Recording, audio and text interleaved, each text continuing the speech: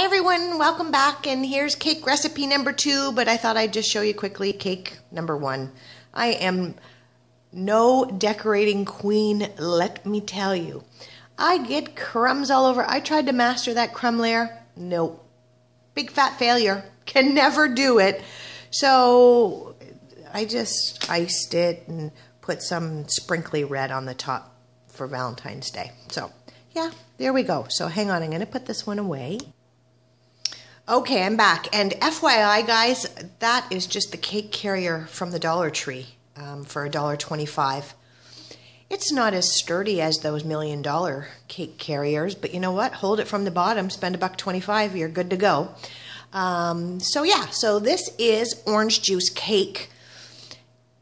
I call this a snackin' cake. I don't know why I call it a snackin' cake, but that's just, it's a snacking cake in my mind.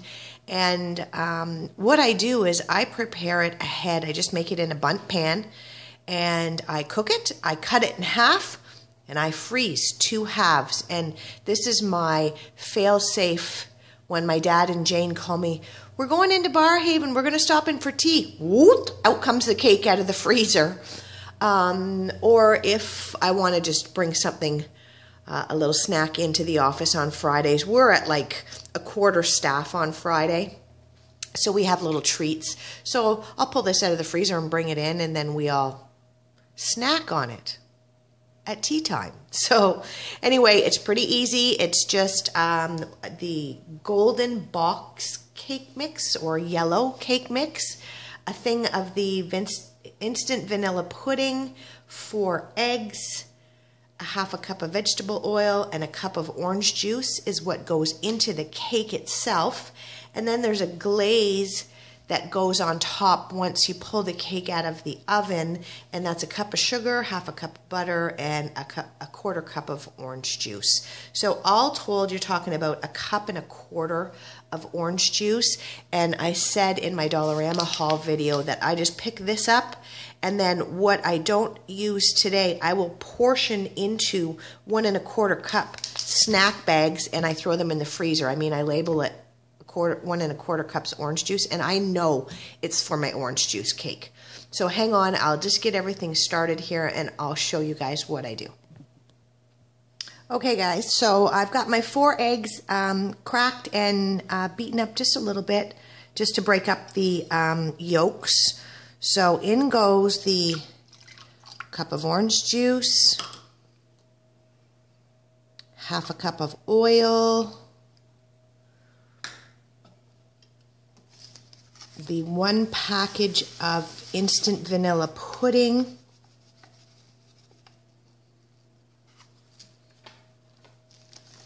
and then the golden cake mix or the yellow cake mix, however it's packaged in the box. And then I'm just gonna help this a bit. As I said in my earlier video, I'm very, very messy. And well, I said that, and I put the beaters on, and immediately it was all over my shirt and all over the counter. And well, that's life, right? At the end of the day, it tastes delicious, so if I have to wear a bit of it to get to the end result, that's just fine.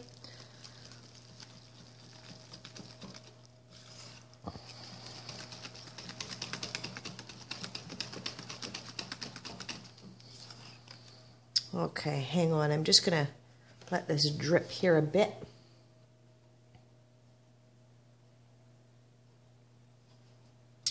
Okay, just bear with me. I'm going to go ahead and beat this according to the box directions, which is 2 minutes on medium, just to add some air into it. But I'm not going to show you guys that part because it's far too noisy, and I just use my hand mixer. So yeah, hang on a second. Okay, here we are, ready to go in the stove. So it's going to bake now at 350 for 35 to 40 minutes. Okay, so I just put the cake in the oven, and I went ahead and got the glaze all ready in the pan. And right around the 30-minute mark, I'll take a peek at the cake. And if I think it's going to be done, at 35 minutes, I'll start to warm this up. If not, if it looks like it's going to go straight to the 40 minutes, I'll start this at 35 minutes. It only takes about 5 to 7 minutes to do the glaze, and once you pull the cake out of the stove, you put it right on top. So I just kind of gauge it based on the baking of the cake. So in here is a cup of sugar, half a cup of butter, and a 1/4 cup of orange juice. So I've just got this ready to go for when the cake is getting close to being finished. So I'll show you that once the cake comes out. Hi guys, I'm back. The other quick thing I wanted to mention was I was looking at trying to do this recipe as Dollar Tree ingredients only, obviously with the exception of the butter. I thought I was going to be able to pull it off because you know how they all have those cases where you can get the sodas and the waters and stuff. Well, there is orange juice in this one Dollar Tree that I go to, but the one item that I got stuck on was the vanilla pudding. I couldn't find it in the Dollar Tree. So, but the sugar that's in here is that Morena cane sugar. The oil that I used is that small bottle of oil from the Dollar Tree. You can get a yellow cake mix at the Dollar Tree.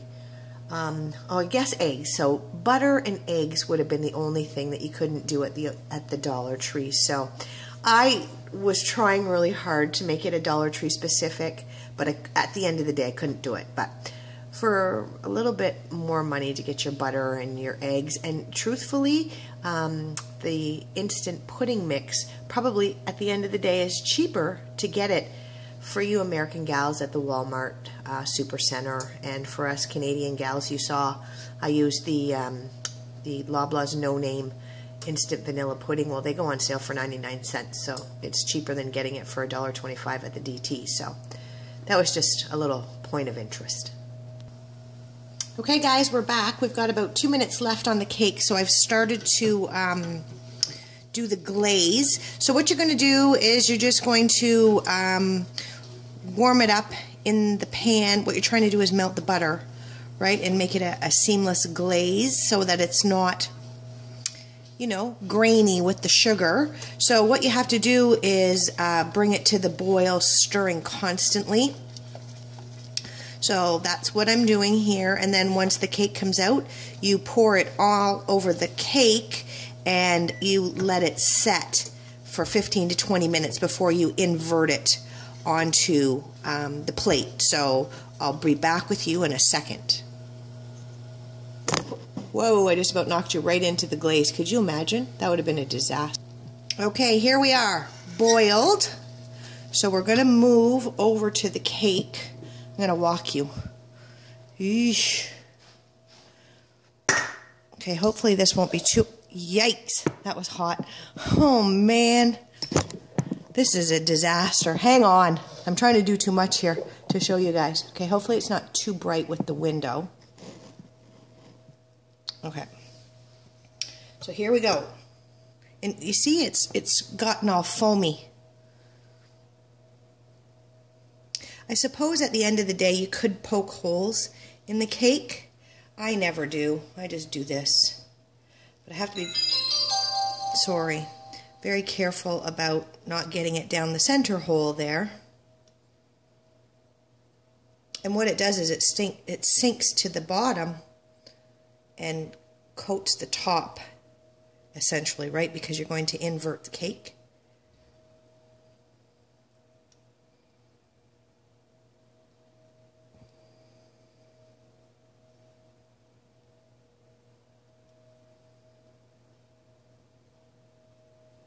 Woo! All right. So I'll be back with you guys in about 15 or 20 minutes when I get to invert this cake for you. Okay, everyone, we are in the orange juice cake home stretch. Sorry this has taken so long, but it takes longer when you're videotaping it. So the cake is still warm. You can see there's still a bit of the molten lava sugar sauce right in there. And I still want the cake to cool. before I package it up. So all I've done is just ripped off a sheet of parchment, and I've got my wire rack. So this may not be pretty, okay guys, because I'm trying to invert it with a camera in front of me. So I just flip it, and with any luck, this is going to be beautiful. Could you imagine if the top stays in there? I'll be devastated. Okay, so come out cake. This is the problem because of the sugared glaze. Ugh. Okay, we missed some right there, but that's okay. Oh, gosh, maybe it's not okay, but let's pretend it's beautiful, and this turned out wonderfully. I guess at the end of the day, I didn't have enough spray, or can I make it beautiful? You never know. I might be able to save the day here. It's just full of, well, sugary goodness. So there's a sort of kind of beautiful orange juice cake. So I'll let this continue to cool, and then I'll cut it in half and I'll package it up. I just use saran, and then I put it in foil, and then I put it in a Ziploc bag because I don't want it to get freezer burned. So yeah, everybody, that's it. Let's just pretend this is beautiful, okay? Anyway, I hope you all have a great day. Bye.